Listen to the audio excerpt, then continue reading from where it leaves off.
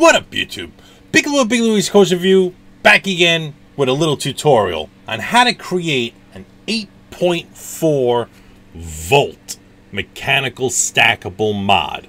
That's right, I'm using a rig version 2 and a sub-ohm innovation Shorty. Okay, up top I got a battle deck sitting with the captain cap in brass and a Suck It drip tip by Dr. Handcrafted. Okay, now this is a pretty interesting setup because normally these tube mods were only built and designed to fire at 4.2 volts with the obvious voltage drop down to possibly maybe 3.7, 3.8 volts. But when you're building a stackable series mod, your voltage drop, you know, you're at 8.4, but your voltage drop is actually roughly around 8.2 volts, which means the type of build that you got to put in your RDA has to be at least a minimum of 0.35 and above in resistance. Okay, so you know, some people, they say, oh dude, I have 8.25 or 0.15 all day in a series build. Well, I wouldn't, because your batteries would get mega fucking hot, mega fucking quick. Even at 0.41 ohms, this setup that I got here actually gets kind of warm, all right? And I feel confident with the brass and the copper mixed and everything. So some people would say, oh, we got brass on the bottom and copper up top. I understand. But I'm going to show you how I put this together. I didn't originate this idea. Actually, my friend Pugchop had seen somebody do it on Facebook. I had the sub-ohm Shorty mod, the sub-ohm innovations copper Shorty mod on me, and you know, my coworker, he had the rig V2 on him. And then, you know, we put it together and we were trying to figure out how it worked. And the way the batteries go in, they go in positive down, just like in the Shorty mod. The Shorty mod, the instructions tell you specifically when you put a battery in it, the battery has to be facing downward at the button, because that's where the positive is supposed to be on this particular mechanical mod. On the rig version 2, you could put it positive up or positive down. Doesn't really matter. But for this setup, the batteries, the positive has to be facing the switch, okay? So I'm going to take it apart, show you guys what I did to put it together, and fire it and use it and enjoy it and love it. Okay, so basically what we have is 2, or actually 3 authentic devices here. We've got our rig version 2. Okay, it's the rig version 2. This is a brass. It's number 60. Okay, you can see I have a little dent in the bottom by the switch right here. These things were built pretty thick, so the walls of this brass tube is actually pretty thick. So if you drop it, you don't really have any worries of destroying it. Now, down there, you can't see it, but there is a copper pin for the copper button on the rig. And there's a spring-loaded button on the rig, okay? And you can see also the threading doesn't start at the very top. It's countersunk, the threading in the rig, okay? So you can see the nice thick wall right there, and then the top piece right there, you got the threads that are countersunk, okay? Now, this does take 2 batteries. I'm using 25Rs, the green ones, good batteries. I'm also using a battle deck by Comp Life along with a Captain version 2 wide bore, so I could accommodate the Suck It drip tips by Dr. Handcrafted. Really beautiful hand laid drip tips. The guy really knows what he's doing. You should check him out. He's at suckitdriptips.com, okay? And I really dig this RDA with this cap and this drip tip. It's just amazing. Such an awesome drip tip.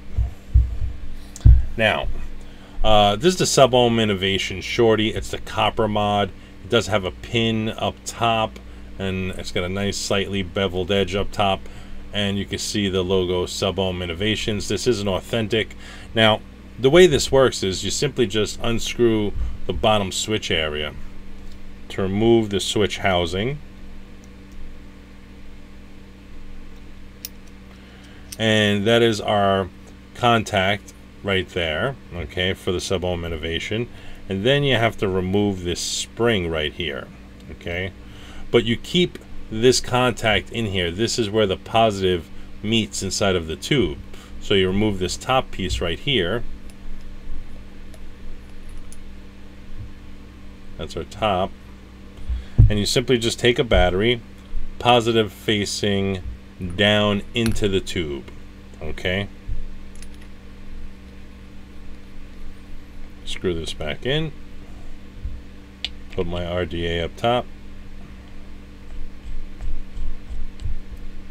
Now, this is real simple construction. I mean, you don't have to be a genius to figure this out. That's a male threaded screw.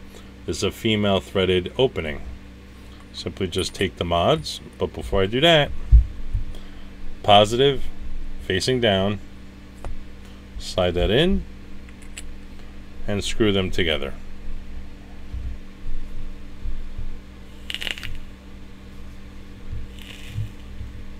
And there you have it. It's a little long, but it is nice though. And it does work very well.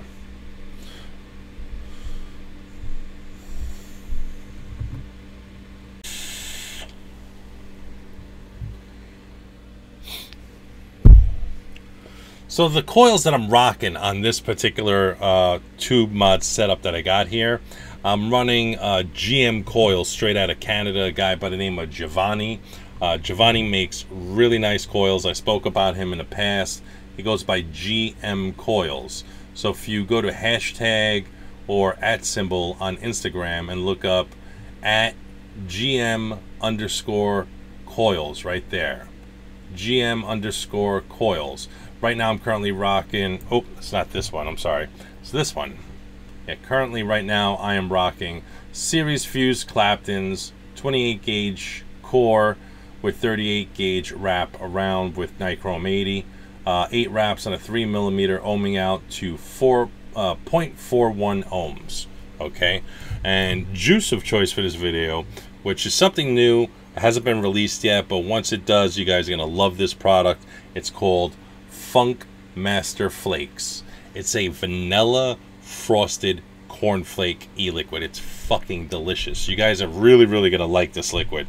If you're out there, you want to pick it up, it's a 60 ml bottle and it just tastes amazing. Okay, you're gonna love it. Funk Master Flakes. I'll do a review on it. I mean, I don't really need to review it because honestly it's fucking good and you're gonna like it.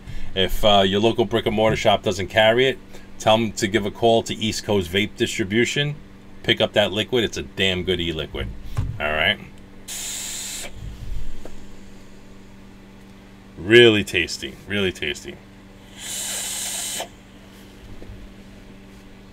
And it vapes like an animal. I mean, it's you're working with 8.2 volts at a 0.41 ohm. You know, I'm sure the amperage on that is through the roof, but it doesn't matter because it works fine. You know, it really works fine. And the Suck It Drip Tip up top by Dr. Handcrafted, it's just so comfortable in the mouth, and using it and vaping it with a wide bore Captain Cap, it's just an amazing way to vape, really.